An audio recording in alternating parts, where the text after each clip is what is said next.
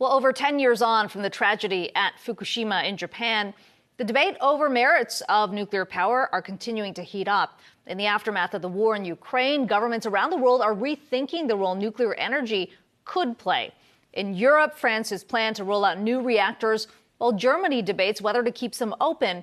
Here in the U.S., California is considering extending the life of its last remaining plant, while Japan's been flirting with the idea of opening new facilities. Regardless of the stigma over nuclear has not disappeared. Let's bring in Brett Rampal. He's a Veriten Nuclear and Power Strategy Director.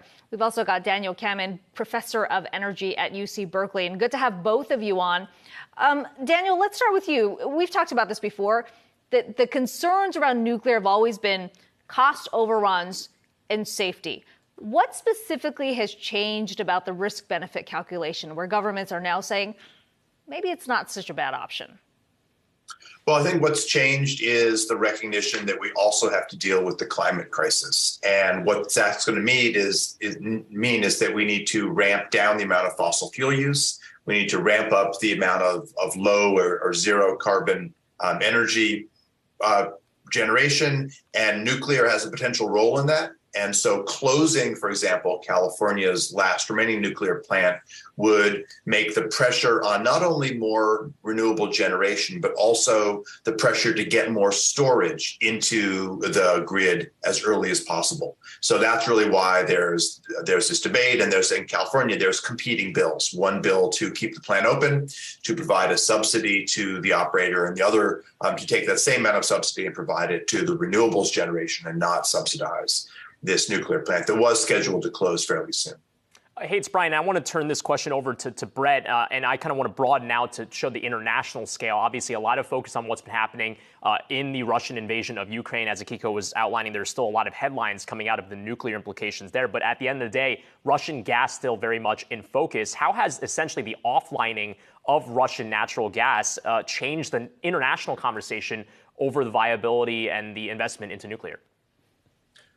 Well, yeah, thanks so much. I think that the offlining of Russian natural gas and the changing calculus around the desire to have natural gas from Russia, even in your energy supply system, has made a lot of nations turn back to nuclear, consider nuclear, that were very, very firmly in a position of getting out of the nuclear game, specifically Germany.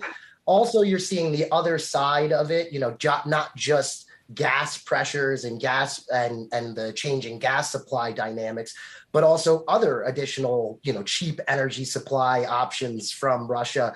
Many nations rely on Russian uranium supplies. And so those nations are also looking at these opportunities to now get away from Russian supplies, get away from Russian gas, get away from reliance on those cheap energy supplies from Russia, and look towards a more broad and better sort of energy dynamic that they can rely on. Daniel, obviously it's important to put this in context. We're not talking about a rapid buildup of brand new nuclear reactors, although new technology is coming online.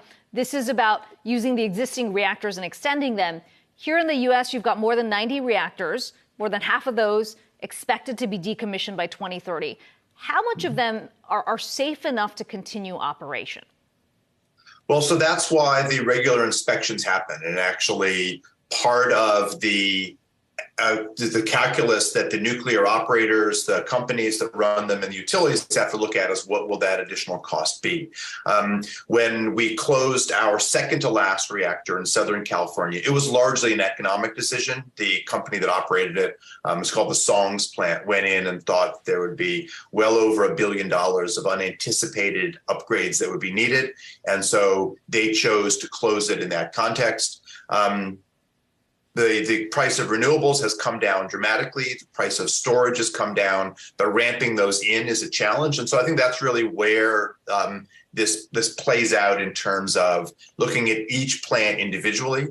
It probably doesn't change the risk on the waste management side very much if you keep the plant open somewhat longer. But again, an accident for an existing plant totally changes that calculus. And so that's really why I think that regulators are in a bind to try to figure out how do they balance those forces, because the risk of an accident trumps everything else. But keeping them open does provide some more firm, low carbon supply as we try to ramp up amount of renewables, as we're seeing in California and many other places.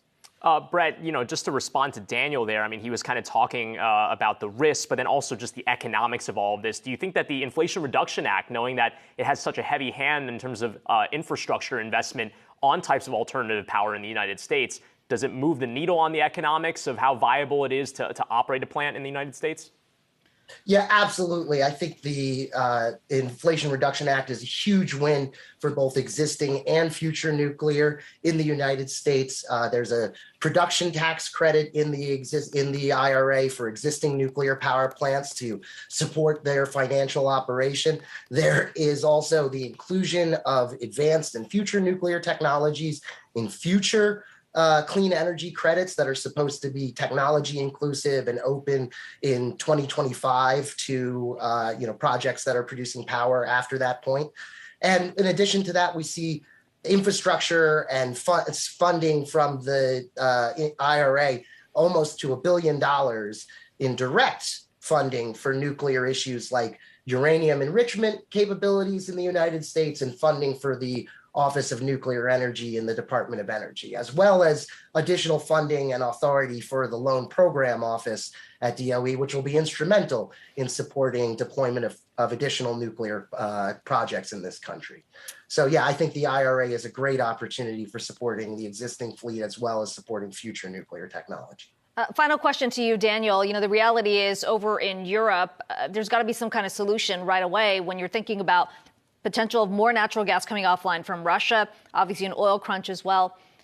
In the absence of bringing back coal-powered plants, any form of hydrocarbons, how much of that void do you think nuclear can fill, considering the infrastructure that's already in place?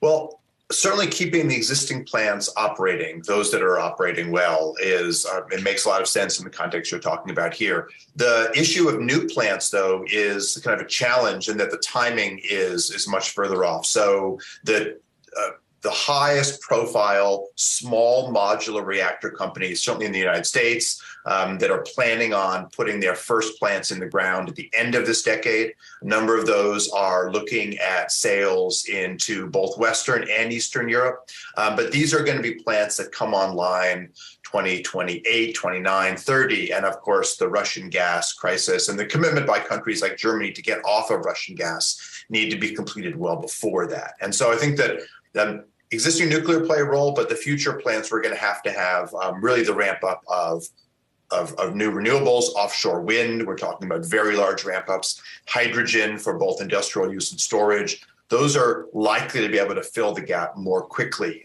as part of that, the Russia-Ukraine response plan. All right, thanks to Brett Rampal, Veriten Nuclear and Power Strategy Director, as well as Daniel Kammen, Professor of Energy at UC Berkeley. Really appreciate the time.